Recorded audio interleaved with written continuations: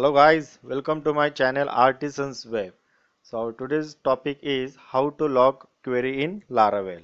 So as usual, this is the blog I have written on this same topic, and you will get the link of this blog in the description below.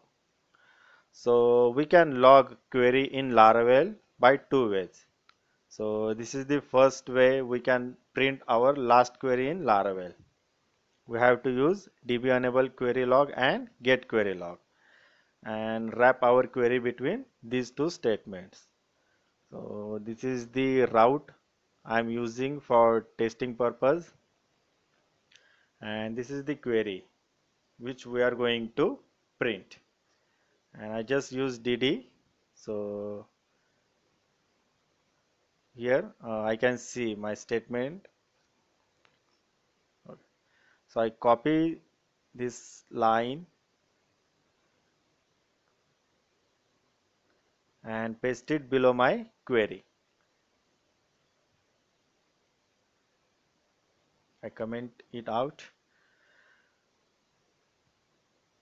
Next thing, I copy this statement. So basically you need to wrap your query between these two statements to print query in Laravel. Now if I refresh the page,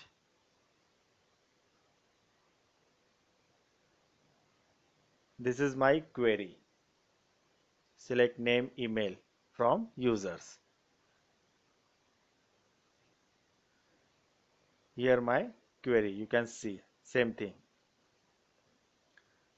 And binding means if I use where clause, and then here you can see like question mark, and then in the binding array you will see the parameters for it.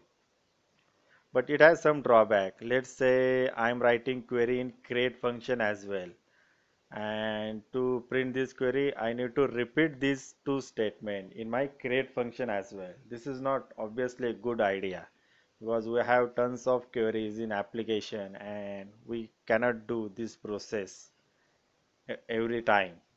So there is better way to log our queries in Laravel. So let's see that. This is the way.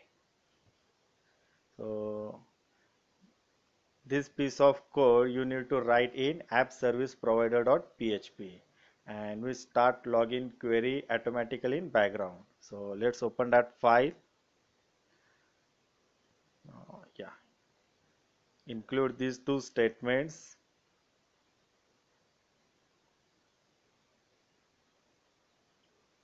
and in the boot method we need to write this code.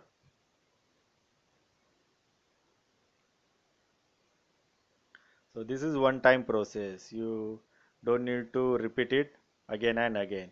It will automatically start login queries. Now, if I open env file, here you can see app debug is true. If app debug is true, then only our query get logged. And our query get logged in under storage folder. Storage logs. Here our new file get created, which one is query.log.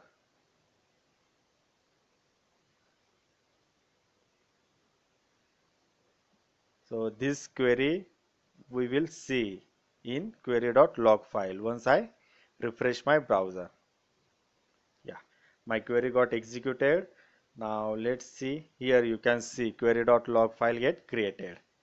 Now let's open that file.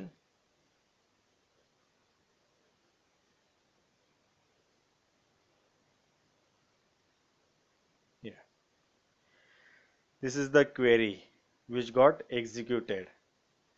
Now to check for it, let's change query. I add ID in this select field and refresh it. So this query also should get logged. Yeah, correct. Now you can see my next query get logged here. So it's all about today's tutorial, guys. I hope you understand the tutorial. If you like the tutorial, please subscribe to my channel.